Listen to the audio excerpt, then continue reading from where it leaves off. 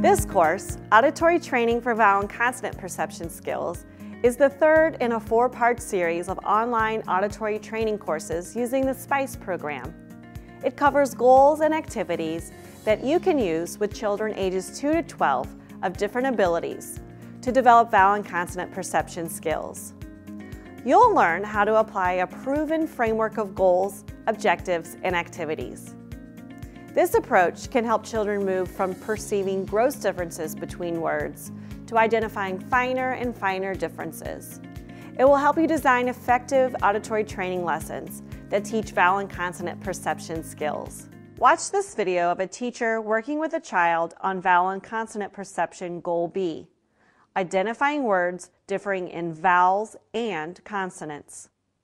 In this example, the teacher is using small picture cards. What's that? Candy. Candy, you're right. What's that one? Pumpkin. A pumpkin, you're right. Flower, you're right. CID developed the SPICE program as a comprehensive guide for developing auditory skills in children with hearing loss. The SPICE is based on research and on 20 years of auditory training experience by CID professionals. Take a minute to make sure you understand the 4 vowel groups. Drag each vowel as it appears to the appropriate vowel group, either Group 1, Group 2, Group 3, or diphthong.